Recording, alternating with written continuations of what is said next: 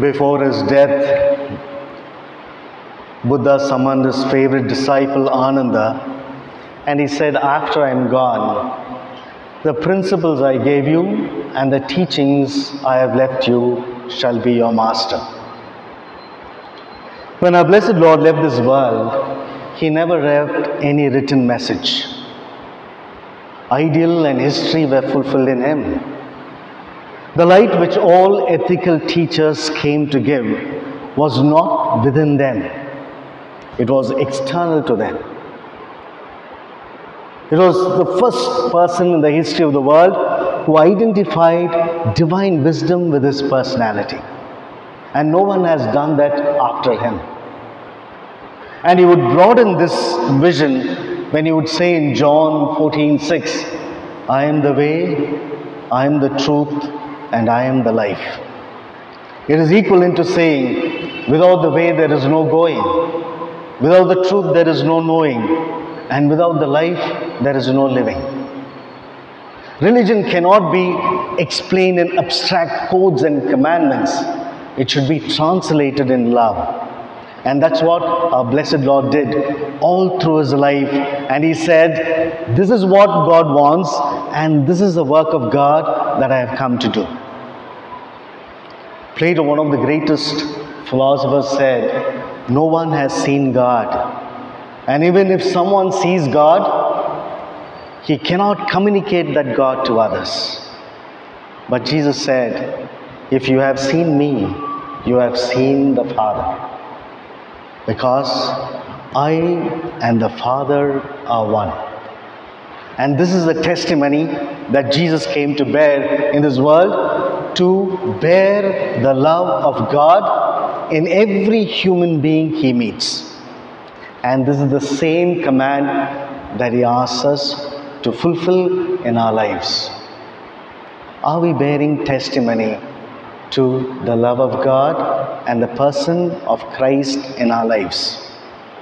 There is a very beautiful story about a rich baroness who was living in the highlands of Nairobi. A young man came to her and he asked whether he could spend 3 months working in a farm. The woman was a bit reluctant, for she was a Christian baroness, and she asked him, to which religion you belong? And he said, I am a Muslim. But somehow the man pestered her and wanted this job, and she said, okay. 3 months he worked in the farm, and he picked up the job so diligently, and after 3 months he came to that woman and said, ma'am, I would like to leave now. And she said, just now you have learned the chores of this job. Why do you want to leave? If you want a hike in the salary, I am ready to pay that. And this man said, no, it's not for that I came to you. I wanted either to be a Muslim or a Christian. And I wanted to know how Christians live. And therefore, I chose your house to see how Christians live. And I've been with you for 3 months. Now I'm going to a Muslim's house to see how they live. And this woman said, why didn't you tell me this before? I could have avoided very many blemishes that I unconsciously committed. Whether you are conscious or unconscious, you are constantly reflecting that Jesus Christ whom you are following.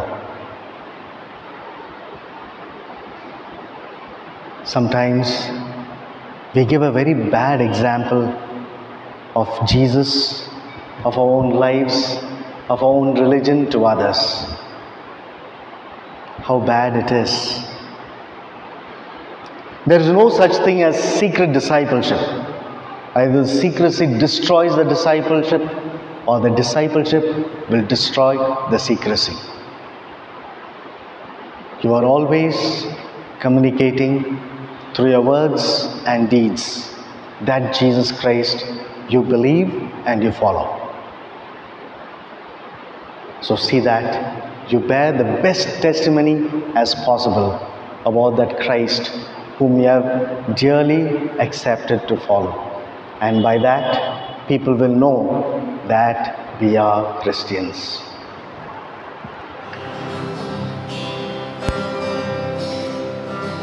Sweet heart of Jesus, make us know and love Him.